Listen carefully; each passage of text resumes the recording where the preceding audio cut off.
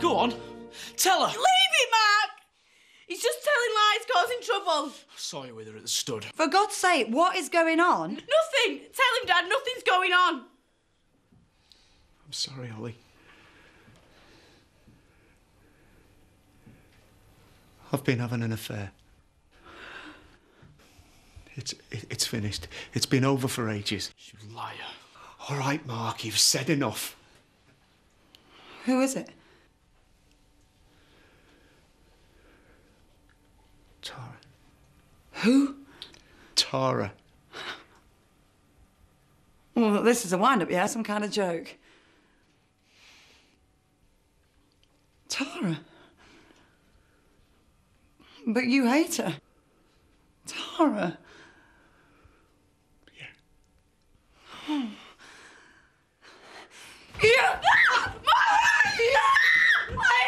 Yeah! Stop it! This is all your fault! Grow up, Holly. Oh, I'm sorry. You shouldn't have seen that. Don't apologise. You haven't done anything wrong. I deserved it. Yeah, and more. Look, Angie, I swear it's finished. Why should she believe you? Dad. I thought Mark was lying. How could you do it? I'm sorry. OK? I'm sorry it happened, and I'm sorry that you two had to find out about it. Yeah. And if we hadn't, you'd have carried on, wouldn't you?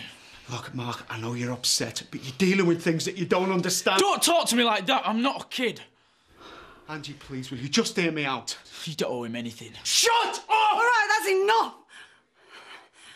All right, go on, Mark, leave us. I'm not leaving you with him. I'll be all right, honest.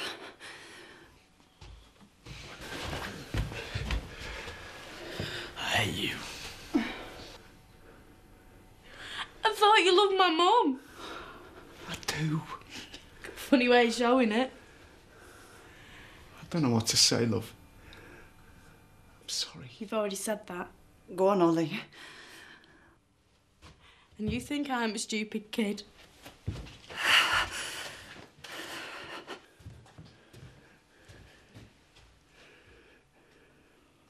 If they weren't here, I'd kill you. I know how you must be feeling. No, Sean. You have no idea how I feel. I feel sick, I feel humiliated, and I feel used. I meant what I said. It's been over for weeks. Then why, Sean? Why? I don't know! Not good enough. She knew I hated everything she stood for. She was taunting me. It's like she was saying, oh, I know you hate me, but given half the chance you'd have me. I was curious. I'd never been unfaithful before. I began to wonder what it felt like. She made it clear that she was available. And you just couldn't resist. No, I couldn't resist. You had to prove to her that you were good enough for her. I'm not proud of myself. So when did it start? Love doesn't matter. It's only going to hurt you even more. Yeah, it matters. I don't know the exact date. A couple of months ago. In November. There was an evening do up at Oakwell.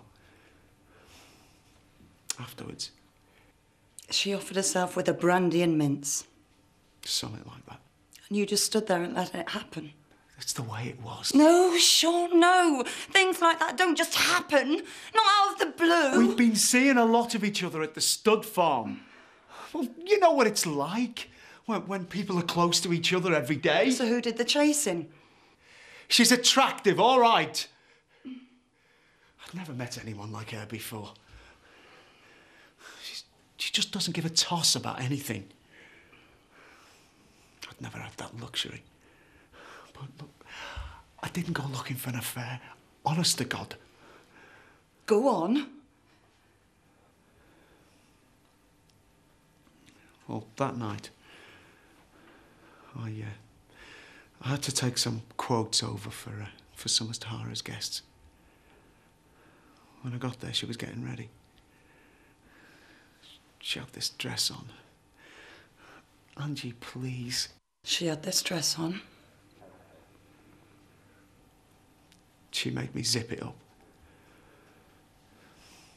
She looked sexy. She knew it. She was teasing me. Then she asked me to stay. I knew I shouldn't, but you were on nights. All through the evening, she was flirting with me one minute and taunting me the next. Made me mad. I got angry. I waited till the others had left. I was going to tell her exactly what I thought of her. But when we were on our own, just... Yes. Yes, I wanted her. I really wanted her. But as soon as it was over, I hated myself for it. And I never wanted it to happen again. But it did. Love, I was wrong. I know I was wrong. I'm not making excuses, but... Well, maybe it was bound to happen one day. It could have been you. Yeah, it could. You said you'd been tempted, remember? Yeah, and do you know why I told you, Sean? Because I thought I was putting our marriage at risk just by thinking about being unfaithful, but I'd said no, Sean. I had said no. All those times that you came home late from work cursing Tara, you'd been with her, hadn't you? Yeah. She has been laughing at me, Sean, rubbing my nose in it. Christmas presents, asking for my advice on security. When we were at Marlon's and she was there, it was going on then, wasn't it? Was it? Yes. So when did it finish? I've never loved her. I've never felt anything for her. I just love you. When? Look, being with her, it's not like you and me. Things are still good between us. Last Friday, remember, when you were making the bed? That is as good as it's ever been. It was fantastic, Angie, admit it. When, Sean? It was that day. That day you told me you'd been tempted to have an affair. You've been with her? I went to tell her it was over because of you. And then I came home and you... I couldn't tell you, not then. Angie! Angie! Do not touch me, Sean! Mark. What? Do you know Mum's just walked out the front door? Yeah, what took her so long? What happens if she's gone for good? Yeah, well, I won't blame her after what he's done. Oh, you want them to split up, do you? Yeah, well, if they do, it won't be my fault. You had no right to interfere. What they get up to is none of our business. What, you think it's okay for Dad to go around sleeping with other women? They've been together for 20 years, Mark. All right. But it wasn't me who slept with Tara. No, you just wished you had. Get stuffed. Where you going? To find my mum.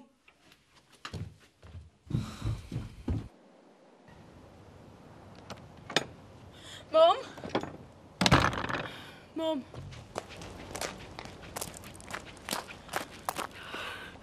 I thought you'd gone. I got as far as here. I don't want you to go. To think we moved here for a better life. It's been okay. It's one of those decisions that really matters. Where you live, like what job you do, who you marry. I was sure I'd got that one right. Go back inside and talk to him. I don't like what he's got to say, Ollie. But you don't regret marrying him.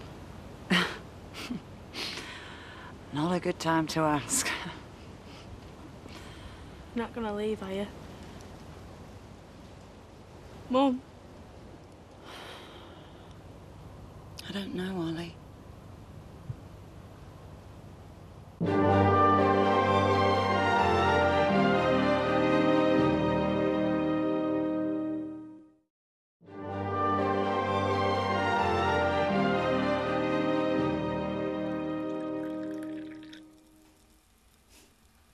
I thought you'd gone. I thought you'd left me. I won't go without packing a bag. You came back. Must mean something. I was thinking about Ollie's feelings, not yours. Love, I should have told you the truth, but I couldn't. I wanted to. But when you said what you did, I just couldn't. Do you know why I was honest with you, Sean? Because I loved you. And I wanted us to stay together. And you came from her bed and watched me spill my guts out and take all the blame for everything that was going wrong with our marriage. I felt so guilty. And you stood there while I asked you to forgive me, and you said nothing, Sean. You said nothing. Because I was weak and I was scared and I didn't want to lose you. Yeah, well, I should have done what you did. Had an affair and kept quiet about it. You wouldn't have done that. Sure of that, are you? You're stronger than I am. But what if I had, Sean? How would you feel if it was me standing here telling you who I'd been sleeping with? Would you put your arm around me and tell me you forgave me? Exactly. Angie, I am not going to give you up without a fight. I can't let you go. All the best moments in my life have been spent with you. Don't bother, Sean. I'm really not in the mood for a trip down memory lane. I am just trying to remind you what we've shared together, that's all. I know what you're trying to do, Sean, but it won't work. Oh, don't keep pushing me away, please. This doesn't have to destroy our marriage. Other people have affairs, and they get over them. Look, you must feel as if you can never trust me again. You can. I'll do whatever it takes to convince you. I'm really not sure I'm that bothered. All right. You asked me how I'd feel if you had an affair. OK. It'd tear me apart. I'd be angry. I'd feel betrayed. I can't ever imagine wanting to leave you, no matter what you'd done. Yeah, well, I would have said the same thing this time yesterday.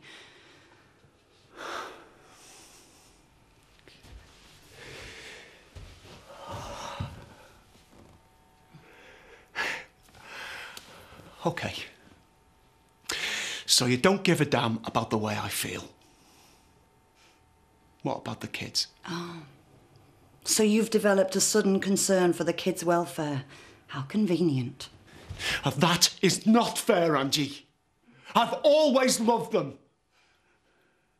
And we have built something. We're a family. Oh, I know they've had their problems and they've caused us a lot of grief. But they've turned out all right, haven't they? Yeah. That must have something to do with the fact that we've stayed together. We've always said if things got bad between us, then it'd be a mistake to stay together for the kids. I still believe that. It's just I don't believe things are so bad that we have to split up. Yeah, well, you would say that, wouldn't you?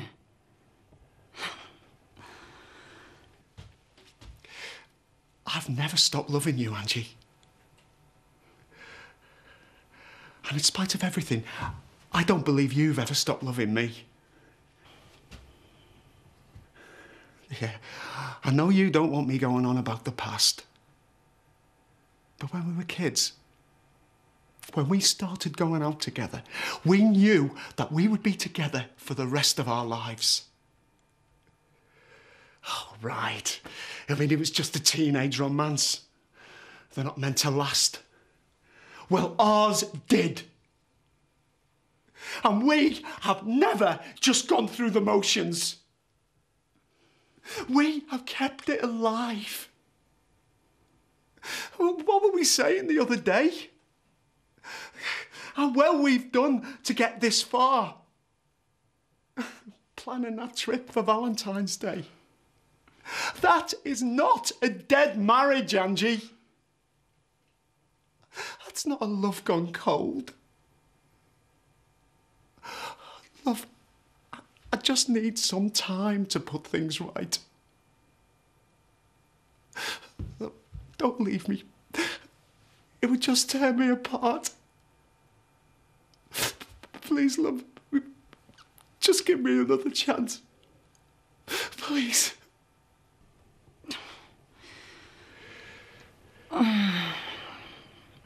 I don't know, Sean. I don't know. I just need some time to think. All right?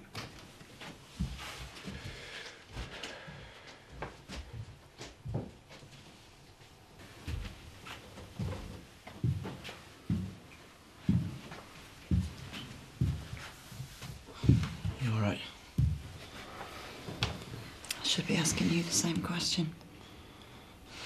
Maybe I shouldn't have said anything. I would have found out sooner or later.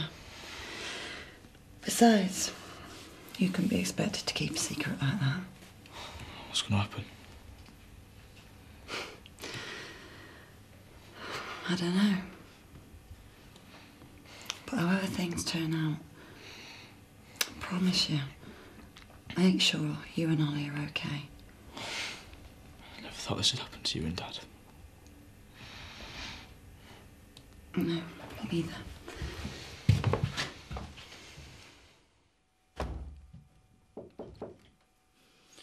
Come in. It's you. I just wondered how you were. What do you care? Oh, stop blaming me, will you? I had to say something. And it's not 'cause of Tara. It's 'cause of Dad. Suppose I always used to look up to him. No, you never. I did. All right, we had rows and stuff, but I respected him. Do you know what I've been thinking about? About all them saddos that come in school on a Monday morning and they spent the weekends with the dads. And they've been to the stupid pictures and had a stupid burger and stupid chips and that's made everything all right. You think I want that any more than you do? Yeah, well, you should have thought about that before, shouldn't you? It might not happen.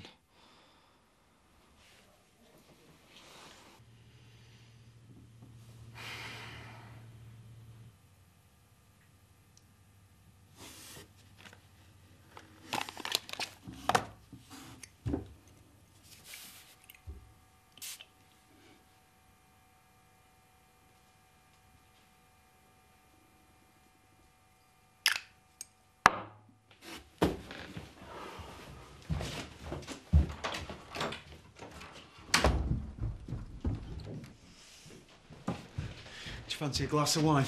This is her perfume, isn't it? You mean the one she bought for you? No, I mean the one she wears. It was another game. Another way for her to get at me. So, the other night when, according to you, it was as good as it has ever been, I smelt of her. Is that what you call getting the best of both worlds? For God's sake, Angie, I wasn't thinking about her. Hard not to, I'd have thought. I could never afford perfume like this. Throw the damn thing away. It's just perfume. If I hadn't guessed about this, you wouldn't have told me, would you? I don't know. It's not important. What other things aren't you telling me, Sean? What other little secrets are you keeping from me? Nothing. Thing is, I don't believe you. If Mark hadn't have seen you and Tara together, you would never have told me about the affair, would you? I've never had any illusions about you, Sean. I've always known you can be stubborn, bad-tempered and a total pain in the neck, but I always thought I could trust you. I thought I knew everything about you. I always knew when you'd been lying. But you have learned how to deceive me. And that hurts almost as much as knowing that you've been sleeping with Tara. How can I ever believe anything you ever say to me again? You're right, Sean. I don't trust you anymore. 20 years together and still in love, but you have destroyed that. It's gone and we'll never get it back. Now we're just like every other couple. Predictable, deceitful, tarnished. And that is all down to you. Our lives have changed, Sean, forever. It doesn't have to be the end. When I'm interviewing some piece of scum down at the station, somebody who's beaten up an old lady or abused a young kid or something, and inside I'm screaming and I'm hurting, but I can't say anything. I just have to do my job. That's the kind of contempt I feel for you now. You have smashed up everything I ever thought I could rely on, and you stand there like it's just another Friday night tiff and we can sort it out with a bottle of wine and a bit of passion on the living room floor. I'm not trying to do that. I don't know what to do. I've lost my bearings. We both have. I can't forgive you, Sean. Not now, maybe never. It hurts too much. Where do we go from here? I don't know about the future anymore. But I know that when I wake up tomorrow, I do not want to see you lying in bed next to me. When I come downstairs, I don't want to see you in the kitchen making tea and toast and pretending that it's just another normal day, because it won't be. Not tomorrow or the day after or the day after that. I don't know if I ever want to see you again, Sean. What? Get out. Angie? Get